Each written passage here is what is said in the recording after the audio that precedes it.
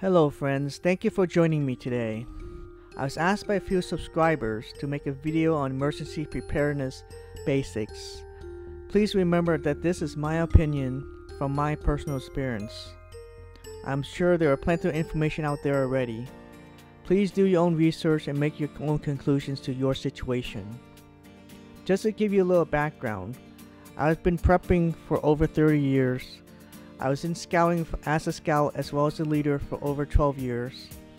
I've spent up to 2 weeks in the backcountry with only what I could carry in, so that means no electricity, no running water. The Scouts' motto is be prepared, and everyone knows the old saying, better safe than sorry. You're probably wondering why I have this video background. First rule is don't panic. Controlling your stress and having peacefulness of mind is very important. Stress will reduce your immune system and will cause you to make mistakes or make poor decisions.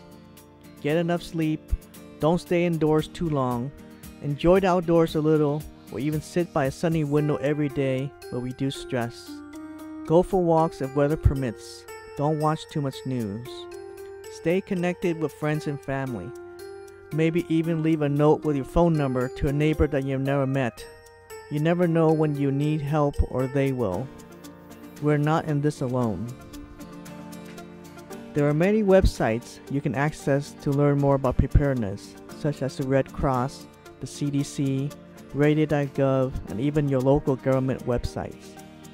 I will put a list in the description below. You probably already have a lot of essentials already, so don't panic. There's no need to hoard. Food production these days is highly automated. Our transportation system is intact, so shelves should be restocked soon. The essentials are water and food as well as medication for those with chronic illnesses. It's always good to have 90-day supply of medications on hand.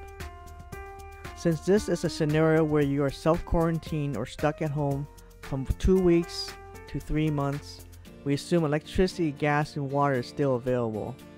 For water, only buy bottled water if you plan on being mobile outside your home. Most of us have reusable sports bottle anyways. Just refill them with clean water from home, or refill the empty water bottles that you already bought. Drinking tap water is safe. If you don't like the taste of tap water, filter it with a Brita filter which uses activated carbon. You can also use powder mixtures like Tang or other drink mixes which can hide some of the tap water taste. Chilling it or boiling it will also change the taste as well. Making tea from tap water is also an easy way to hide the taste. If you don't trust the water supply, then boil it or chemically sterilize it with household bleach. Boiling it is sufficient to kill pathogenic bacteria, viruses, and protozoa. If the water is cloudy, let it settle and filter it through a clean cloth or coffee filter. Bring water to a boil for at least a minute. To use household bleach for disinfecting water, add 2 drops of bleach per quart or liter of water. Stir it well and let the mixture stand for half an hour before drinking. The recommended day allowance is a gallon of water per person per day. Dry goods such as rice, pasta, beans, oatmeal, cereals, beef jerky, instant noodles, and even flour are good staples. If you watch our old videos, you can make noodles and bread at home with very few dry ingredients. For canned foods, most expiration dates on foods in cans range from 1 to 4 years. Some are longer if you store it undented in a cool, dry place. Frozen food is another good source for long-term use as well. You just can't be as picky with food and may discover new tastes in the process. Don't overeat, use the serving size as a guide. Shopping from home is also an easy option these days. Amazon, Walmart, grocery, local grocers have apps that can order from home.